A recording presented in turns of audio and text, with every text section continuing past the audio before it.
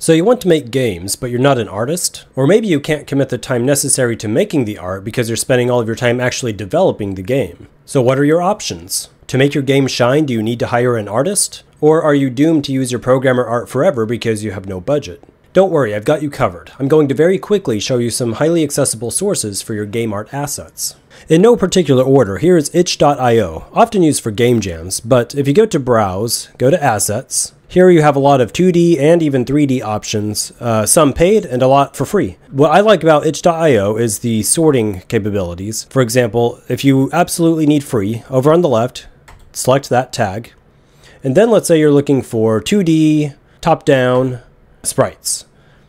So now it has sorted according to those criteria, and here are my options. You have a name your own price option. This means you can download it for free, but if you're feeling generous, you can give back to the artist by giving them some money. Itch.io does not require an account for the free downloads. Next up, we have the GameDevMarket.net.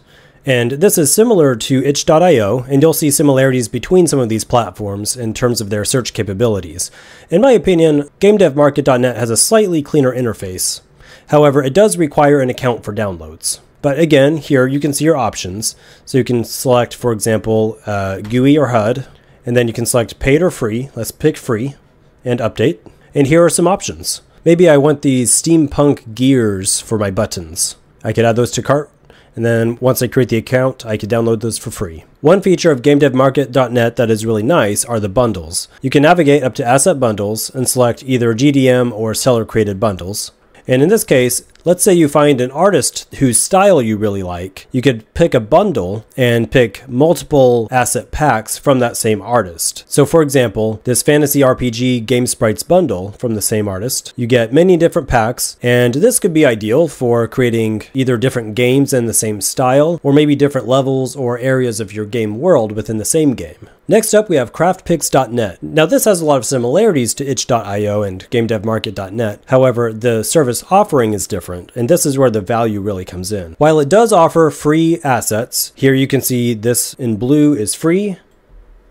You can pay a monthly price or a cheaper annual price, and this would unlock instant access to the game assets, including future ones. Let's say you find a game artist whose style you really like, and you download one of their asset bundles. If they continue to update that bundle, you'll get access to those updates with your included membership. These are all royalty free, and they're generally high quality. No account is required for the free downloads. Next, I wanted to give a special mention to the reddit.com/gameassets. Now this is more of a notice board for game assets that are available to you, because it will actually link you to third-party websites, some of which we've already visited. Only free assets are accepted. They have to be available for free forever and should be available as a download without requiring the user to register or share their email address. So unless you're going through, say, one of those websites that do require an account, they will otherwise need no information from you. No requests or questions, no tutorials or videos without download, blah, blah, blah. Interestingly, no game assets made using generative AI. Now, the reason this is important, and they put this up here at the top as well, it's not so much about the style, it's more about the data ownership and the licensing rights. It's hard to be totally sure where your data is coming from if you're generating your art through AI, and especially if you're getting your art from a third party who's using AI. Very hard to track that down. So for legal purposes, if you're making a commercial game, this is a really good deal. Next up, we have devassets.com, which is actually part of Brachy's website, and a lot of these assets are used for tutorial purposes, and they are cheap or free, depending on how much you want to order. So for example, for this Mayan temple setup, you can select the $2, $5, $10, $20 options, or $0. Now $0 is going to get you their base option with the 20 models, whereas the maximum is going to give you the whole kit and caboodle. So again, this is a pretty small website, but they are high quality. Have at it. This next website is polygon.com, which is fantastic for 3D models and 3D textures. And you might notice that this is actually the website of the Blender Guru guy who's responsible for all those donuts. The site offers a lot of premium paid options, but it also has a lot of free options as well. And they're really high quality. I recommend you check it out if you're into 3D. As you can see, an account is not required for the free downloads. If you make a purchase, you'll of course have to enter purchase information, but otherwise it's free, no account required. Next up is opengameart.org. Now this has some similarities, but it has a really strong 3D presence. Tiny weeds, anyone? And it also does not require an account for download. Now, one of the features I like about this website is the transparency in selecting the license that's associated with your art. So let's say I'm looking for 3D art and I pick which kind of art I'm into, but then down below I can also select the actual license that's attributed.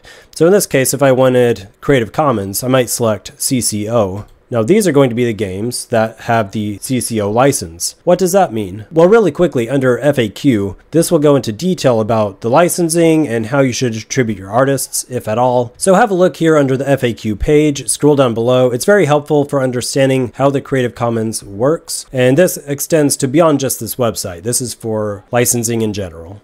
Now the last thing I'll mention here is your game engine. You're probably already familiar with this, but open up your game engine, whether that's Unity, Unreal, Godot, in this case it's GDevelop, go over to your store or your shop, and you're going to find a load of assets, some of which are going to be free, some of which are going to be premium, and those are generally going to be updated on a regular basis, so don't forget about those. I've presented you with several options to get you started, so without further ado, get out there and make your game. Thank you so much for watching. Don't forget to like and subscribe for more content like this. And until next time, I hope you have fewer bugs than I do. Thanks.